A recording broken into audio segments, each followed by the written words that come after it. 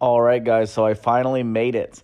I am at the Crazy Horse Monument in South Dakota.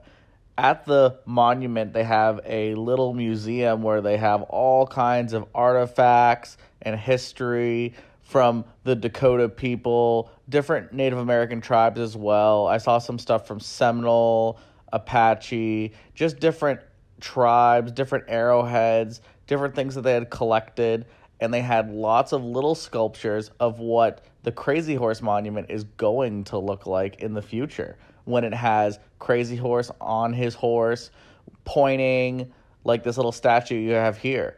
As you can see, it's not complete, but it is getting there. It is going to be an amazing monument when it's done. I should be able to see it by the time I'm old. When I'm an old man, it should be complete, hopefully, and then I'll come back and I would love to see this thing complete. The tribe members who run the facility and also do tours show you a lot of the great artifacts and history inside of the museum side, as well as actually giving you pieces of the Crazy Horse Monument as they chipped it away. There's basically pieces of granite that you can get as a souvenir while you're there that was a part of the mountain that they had broken away in order to make the Crazy Horse Monument. Now that, to me, is pretty cool. All right, guys, so I'm at the Crazy Horse Monument. Look at that. There he is. Crazy Horse. And of course, after leaving the Crazy Horse Monument, I had to see Mount Rushmore. All right, I'm here. Mount Rushmore. It's as cool as I thought it was going to be. Mount Rushmore was surprisingly completely free and also had a free museum that showed you how they built it and why they chose certain presidents for the monument. Now it's time to head out to the Badlands. All right, so I'm here in South Dakota in the Badlands. Sorry for the wind, but it's unavoidable. But this is what they call the Badlands. Look at this place. It looks like there's a road going through Mars. There's my car. See what I mean? Jeez, I feel like I'm on the moon or something.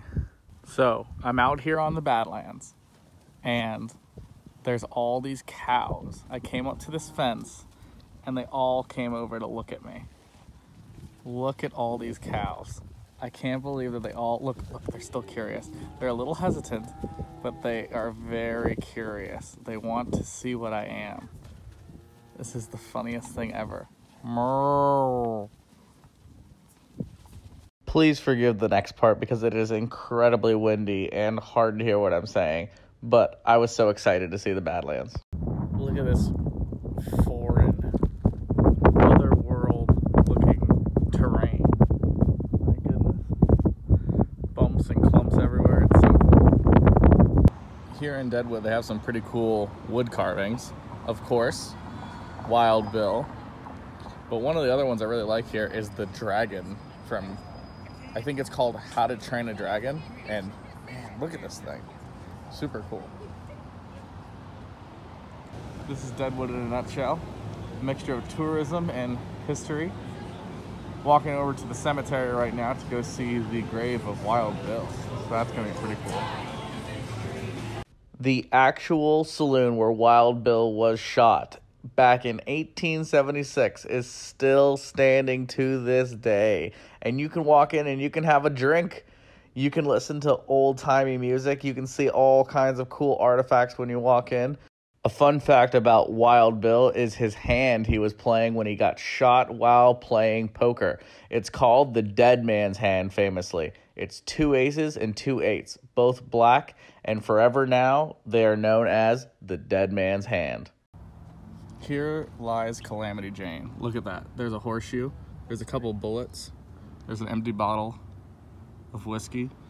That is so crazy. My first sunrise out here in Wyoming. I'm right outside of Sundance, Wyoming, famous city. And man, it is just gorgeous. I love these cold mornings. I see why it's called Sundance. The sun's rays bounce off everything, and the colors are incredible. Well, I hope you all liked my video. Don't forget to like and subscribe, and as always, have a great day. Thanks.